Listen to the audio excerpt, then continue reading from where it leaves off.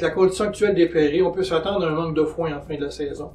Peut-être que dans certaines régions, au lieu de faire 3 coupes, on va en faire 2. Peut-être qu'au lieu d'en faire 4, on va en faire 3. Il est extrêmement important d'aller chercher le plein maximum de chacune des coupes de façon à avoir le moins possible de manque de foin à la fin de la saison. Et la fertilisation azotée est un facteur extrêmement important pour y arriver. L'utilisation d'urée et de solutions 32 contenant de l'urée ne fait pas partie des meilleures pratiques de gestion de l'azote dans le foin. Cependant, pour des raisons économiques et aussi à cause des équipements utilisés, on voit de plus en plus d'urée et de solutions 32 appliquées sur le foin, avec les conséquences de pertes possiblement très importantes d'azote par volatilisation qui représentent des montants d'argent très significatifs pour le producteur. Selon le Dr Rochette, les pertes d'azote par volatilisation chaque année au Québec s'élèvent à près de 14 millions de dollars dans la culture des foins. On parle de 60 $ possibles de pertes avec l'urée, jusqu'à 45 $ de pertes possibles avec la solution 32. Et à ça, il faut rajouter les pertes de rendement. Quand on parle de volatilisation, on parle de quoi? On parle d'ammonium qui est transformé en ammoniac, qui est un gaz volatile, donc qui se perd dans l'atmosphère. Pour avoir formation d'ammoniac, ça exige 3 facteurs. Ça prend de l'ammonium, premièrement, du NH4+, qui peut provenir carrément d'une application d'ammonium, ou qui va venir de l'urée qui va se transformer en ammonium suite au travail de l'uréa. Ça prend aussi de l'eau, obligatoire, et ça prend surtout, obligatoire, un pH alcalin en haut de 7. Le facteur négatif de l'urée de la solution 32 est leur pH très élevé.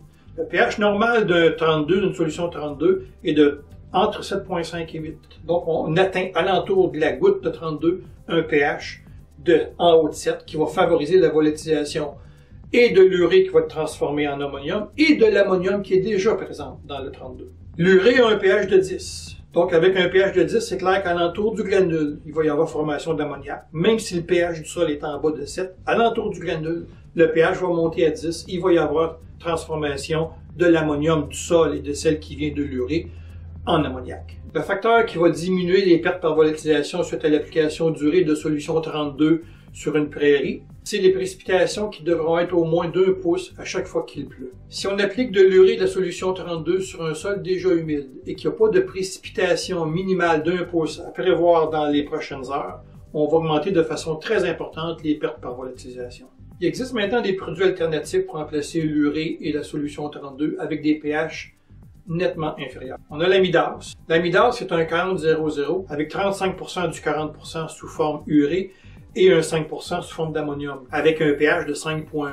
À 5,1, les probabilités de volatilisation sont nettement diminuées par rapport à l'utilisation de l'urée.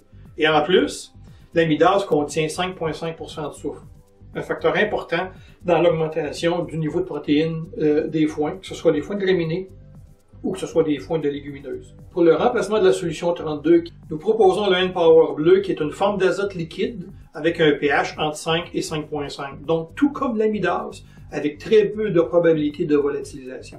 Les N-Power bleus contiennent également du bore qui va varier entre 0,27% et 0,38% selon la formule de N-Power utilisée. Même si on a présence d'urée qui va se transformer en ammonium, comme il n'y a pas d'augmentation de pH due à l'utilisation de ces engrais-là, les probabilités de volatilisation sont nettement inférieures qu'avec l'urée et la solution 32. Espérant que malgré la situation actuelle, avec une bonne gestion de l'azote, vous puissiez récolter la quantité de foin requise. Merci.